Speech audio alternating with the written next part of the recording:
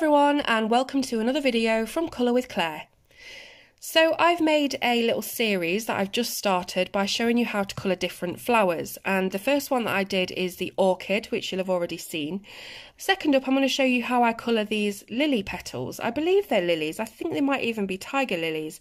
To be honest, I'm not really sure. I don't really know a lot about flowers, but however, I've just looked at reference photos online and I've decided to create them in this kind of reddish orange palette, and really I just did it because I thought it would nicely complement her lip colour, but I don't know if these exist, if they look like this, if they're this type of colour, I don't know. It's quite effective anyway, so I thought you'd just like to learn the technique of how I shape the leaves, so to speak. So today on this particular tutorial I'm using Caran d'Ache Luminance pencils in number 061 and 030. You don't have to use luminance if you don't have them, just get a red and an orange. And I'm also using 3 different shades of red Posca pens, so I'm using the red wine, the dark red and the just plain red. If you don't have Posca pens, you can use paint, you can use gel pens, pretty much anything you've got that's going to go over pencil and show up as these little dots do. So I'm going to zoom in. Now unfortunately I just noticed before I started filming that I've coloured in already all of the completely straight petals, so I can't really show you one that's straight dead on, but this one kind of is. So I'll do a couple anyway and you'll get the gist. It's really easy to do. So with your red colour, which is in this instance permanent red 061, we're going to start from the bottom of the petal and we're going to create a line. So the line is kind of already there, the artist has drawn it in anyway, but as long as you've got that line, and then we're going to use flicking motions, same as you would if you were colouring hair, flicking motions upward from the bottom, curving, so like this, curving up toward the top of that line that you've just done, and it tapers, so it's going to be thicker down here at the bottom. But with your curve, as you go upward, it's going to taper like that. And it's going to do exactly the same thing on the other side. Might be easier for you to turn your book around so that you've got the same motion. I'm going to keep it where it is so that you can see what I'm doing. But again, so we're going to curve and taper.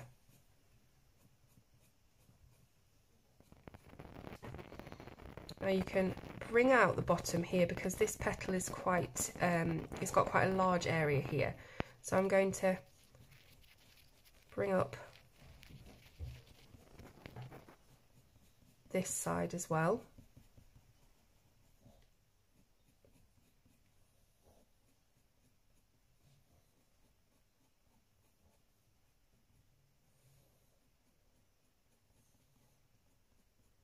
It's almost a curve, it's almost a perfect curve.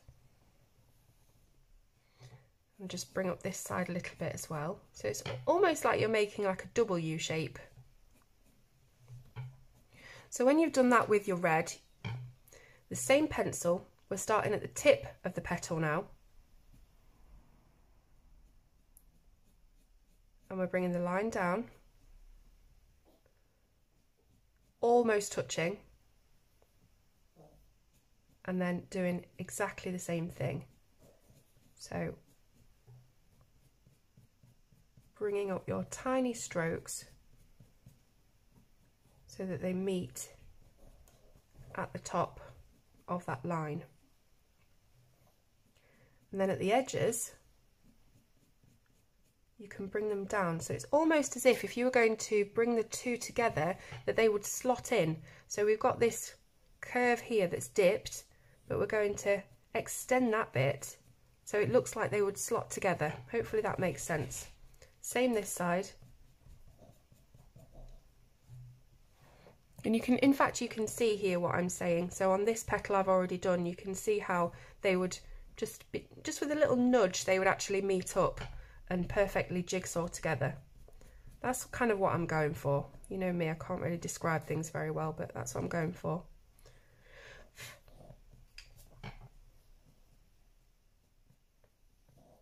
Now when you've done that, you want to get your orange. This is 030 called orange, and just extend what you've done. So you're not changing any of the shape, you've laid down the shape, you're just extending the lines a little bit.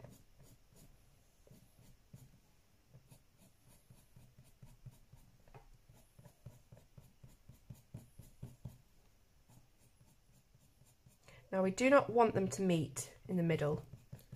As you can see, this is rather a perfect one that I've done here. I think it's probably the best of all of them, this one. So use that as your reference. Just extend the lines down but don't meet them. So there is going to be a white section in the centre which will act as your highlight.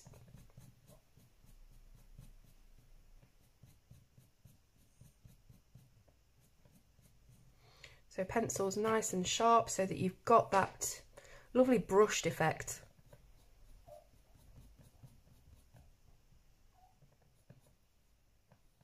And what you might want to do is just using your orange, I know we said don't meet, but just very, very lightly go over that white a little bit. As we did with the orchid on the previous video, we don't want it to be perfect stark white. We do want to just try and soften it slightly, but we still want it to look like that's a perfect highlight in the centre. So, I don't know, it's difficult to describe, but just using hardly any pressure, just go over that white slightly. Hopefully that makes sense. Now you can go back to your red at this point if there's any areas that you want to redefine. You could have it as smooth or as liney as you want. I quite like it with the line texture. And when you've got the petals exactly how you would like them to look, that's when you can come in with your paint pens, and this is the fun bit. So I've chosen 3 different colours, a dark, a medium and a light red. Now with the red wine, which is the darkest of the Posca pens that I have, we're going to do some little dots, and we're going to start at the very bottom of the petal again, and we're going to do quite a tight cluster of little separate dots, okay? But we do want to make sure that they're kind of pointing and they're tapering up this line that we've created as well. So hopefully you'll be able to see that. I'll bring it to camera in a second, but we're doing the same thing at the tip of the petal too. So make sure that it's quite a tight cluster down here, but we're tapering up. Now I'm going to show you that closer just in case. So focus in, can you see where I've put all the little Posca lines? You can see they're still wet, Posca dots rather. So there we have it. And then the next red, which is the dark red, we're going to sprinkle some dots in between the gaps of the wine red that we've just put down, but we're also at the same time extending it. And it's not as tight of a cluster. So because this is a dark area, it's like when you're cross hatching or you're doing pointillism, you put your tightest clusters and your darkest areas where you want your shade. And that's what we're doing here. But as we go up to the lighter, we can sort of let them spread out a little bit more. So what I mean is less dots, basically. Less dots, so less of a cluster, and then kind of still following this line. And then with your lightest red, gel pen, whatever it is you're using, again, you're just continuing, and you can meet in the middle, but do it in a jagged kind of fashion. I don't want a line of dots that's completely straight. So jagged fashion, you can do a few little dots there.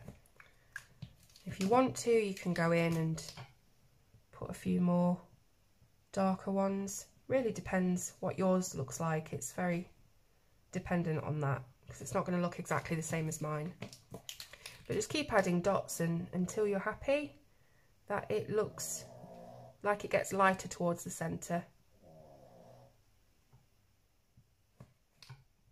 Okay, so that is it. It's super, super simple. I'll bring it up to camera again so you can see. And that's basically how I've done all of these petals on the lilies. And yeah, it did. Some people might say it looks a little bit rough. You might want to smooth it out. It's totally up to you. But I really, really like, I don't know, the shine on it and the texture. So let's do one more just to make sure we've got it down to pat. Let's do this one down here. So again, with my red pencil, I'm creating that line, and I'm making sure that all of my flicks, which are wider at the bottom, eventually curve toward the point of that line. So you can see that my pencil's getting a little bit duller because we haven't got as many individual lines there showing up. So I'll rectify that in a moment. I just keep twisting the pencil and you'll get your sharper edge.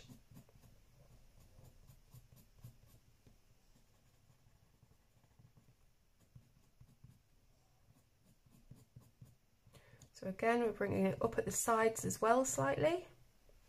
Going right over the edge here, and then up at this side too. And then where well, there's no tip here on this petal, but where you would imagine it to come from, you do the same thing again.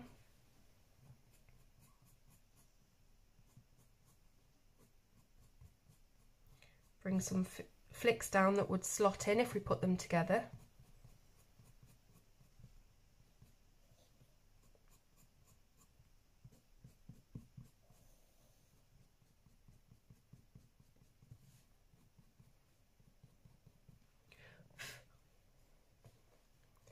And then with your orange, just extend them out.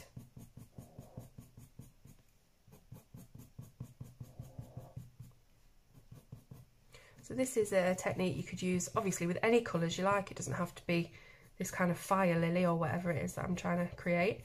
It could be anything. It's exactly the same technique that I use when I colour hair, so you can use it for that too. So when you've got them quite close together but not touching, I'm going to redefine those red strokes a little.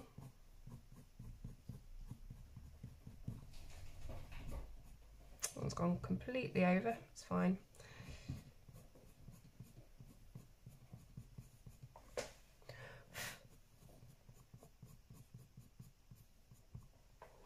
Okay, and then very lightly with that orange, just going over it slightly just to dull out the shine a little bit.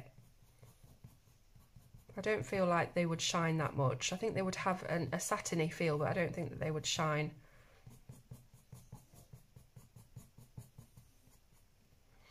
So something like that. As I say, it's not perfect, it's quite rough and ready looking, but I like it. I hope you do too. So again, with the Posca dots, I've not really got much of a tip there to play with, so I'll just do a little few at the end and a few more here.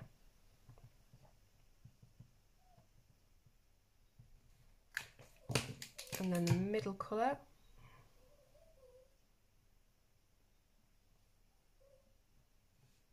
Don't forget to intersperse them as well, so put some in between the gaps. Don't just you know, extend it, go between the gaps so it looks a little bit more organic, I guess. And then lightest red you can meet in the middle in a fashion. But it definitely should look thicker at both sides than meeting in a thinner, narrower line. That's not a great example, to be fair, but anyhow, I think you've got the gist of it. So really hope you've enjoyed this tutorial. It is part of a series that I'm going to be doing of all different flowers. So if you'd like to leave any suggestions in the comments for flowers you want to see coloured, do let me know and I'll try my best to accommodate. So thank you very much. Please do click the thumbs up, subscribe to the channel for more colouring fun, and I'll see you soon on Colour with Claire.